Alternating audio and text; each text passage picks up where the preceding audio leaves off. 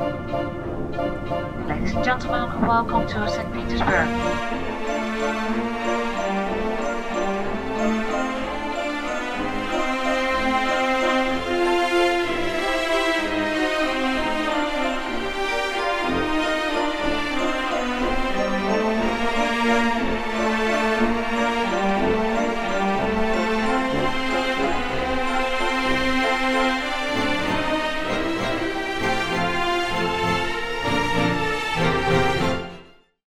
Hi everyone, Natasha here from the Traveling Foxes and welcome to St. Petersburg, Russia!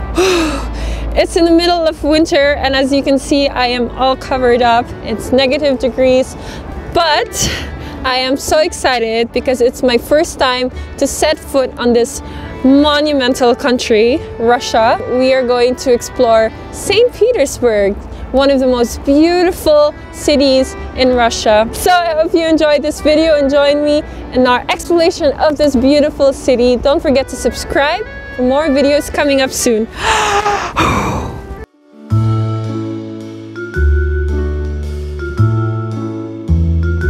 We are walking now in the main street called the Nevsky Prospect. It's a 2.5-mile avenue where you can see a lot of beautiful buildings, restaurants, and it's also quite close to the major attractions in St. Petersburg. Since it's the middle of winter, there's some melted snow and the canals and the rivers have frozen.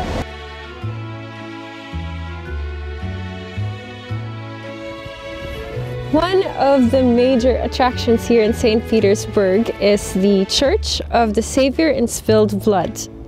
That was a long name. Took a while for me to remember that. So it's one of the major attractions here. It's similar to the one in Moscow. It's very colorful and fancy. It looks almost like a gingerbread house.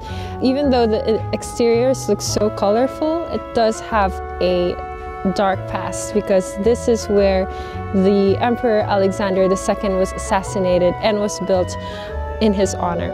So let's check it out.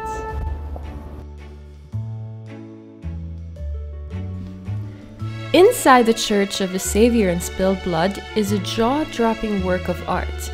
Both the exterior and interior of the church is decorated with incredibly detailed mosaics of about 7,000 square meters. This was a huge project for St. Petersburg and took about 24 years to build, and now stands as a museum of mosaics rather than a place of worship.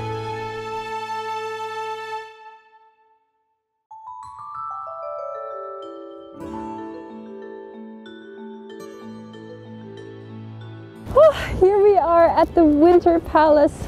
It is so grandeur. This place used to be the official residence of the Russian emperors for decades until the Russian Revolution in 1917.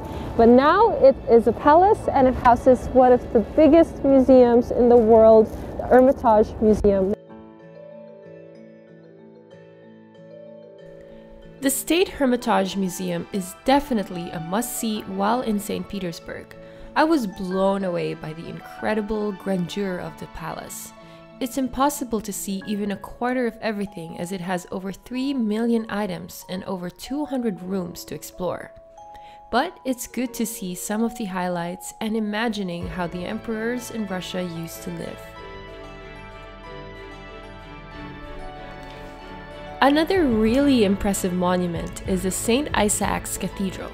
It's the largest Orthodox cathedral in the city with a dome reaching up to 100 meters high. Inside is a museum, but you can also go up to the dome and get a quick view of the skyline of St. Petersburg. All the way up to the top of the dome, 211 steps to be exact. Oh my god, it's cold here. So we made it here on top of St. Isaac's Cathedral. We are 40 meters high up and definitely the best place to see the skyline of St. Petersburg.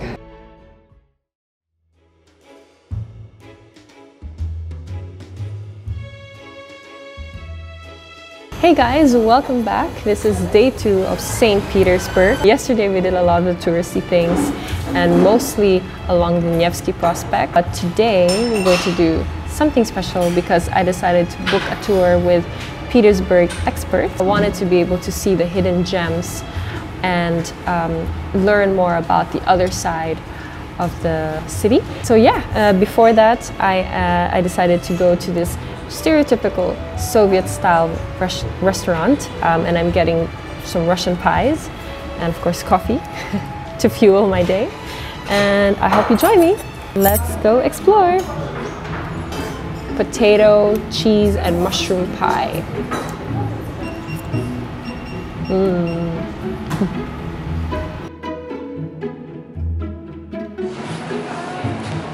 Hi. I'm Natasha.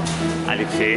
Nice to meet you. So we start here and we already get acquainted with the assortment. This is the garden. It's one of the most central gardens in St. Petersburg. It is called Catherine's Garden. Must be expensive to rent. Of course. And for example, this one belonged to Yeliseyev brothers. It's like the city center of St. Petersburg is a historical monument there, and now it is protected by UNESCO.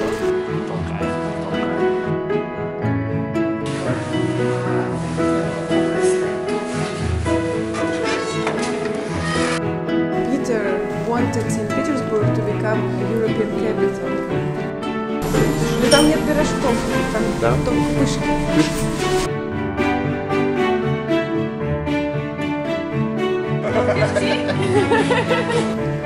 Traditional medicine. Wow, it's different. Oh, it's amazing.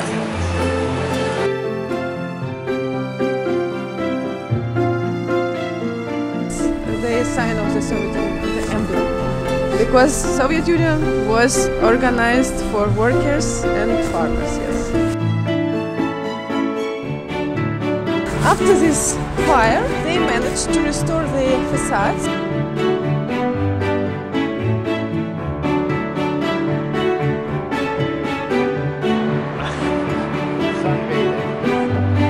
Yes, like Dostoevsky, exactly. Hold on, that's it. Да. Пулково нам, пожалуйста.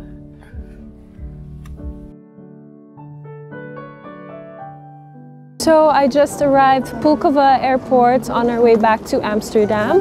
So that wraps up our short trip here in St. Petersburg. I hope you enjoyed this video and let me know in the comments below what you think about this city, because I surely enjoyed it.